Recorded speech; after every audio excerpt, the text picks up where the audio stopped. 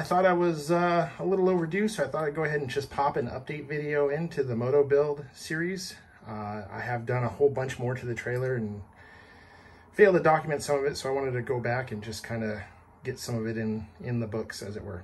So here is the Harbor Freight US General Mechanics tool cart, I believe they call it. You can find it on their site or in their stores, and it comes in various colors, a lot of which are very Moto friendly. So they have like a KTM orange, Kawasaki green, Honda red, etc. And of course the Yamaha blue. But the theme for my trailer has been black and gray, so I went with the black. And as you can see, it fits in here nicely. What I did was I went ahead and lag bolted some X-Track into the chassis of the tool cart, which works because there's a relief right here between the shelves and the side of the cart. So that worked wonderfully. Then I put on these ratchet straps, which are rated at 660 pounds each, and there are 3 of them on each side.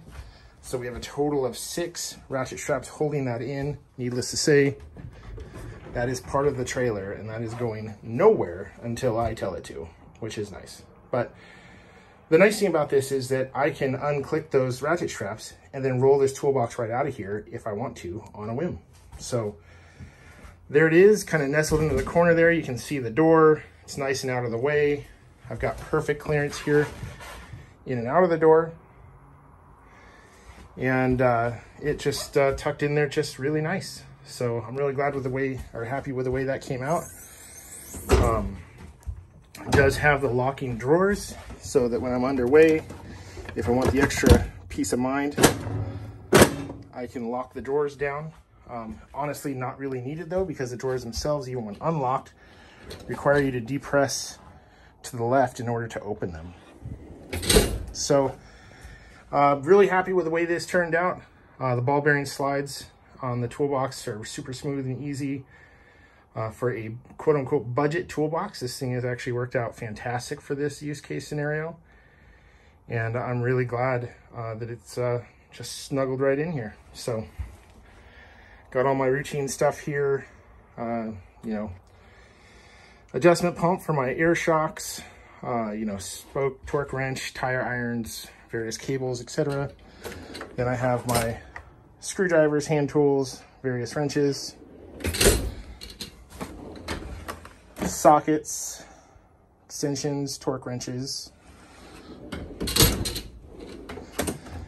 various hand tools, gloves, full bolt packs, various chemicals and zip ties and things like that. Spare parts, levers, oil filters, brake bolts, rotor bolts, I should say, levers, grips, like all the seals and bearings that you might need. And then of course, air filters, rear fenders, spare tubes, spare jug of oil, just tuck that in there.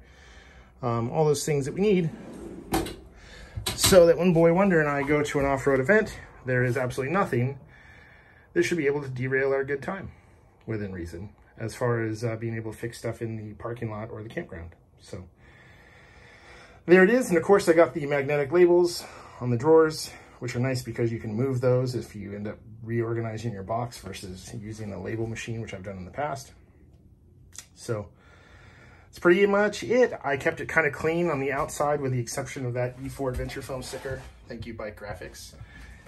And then of course under the lid, stickered it all up just in the grand tradition that I think everybody pretty much has in the Moto world. So anywho, there's the toolbox update for the Moto build series.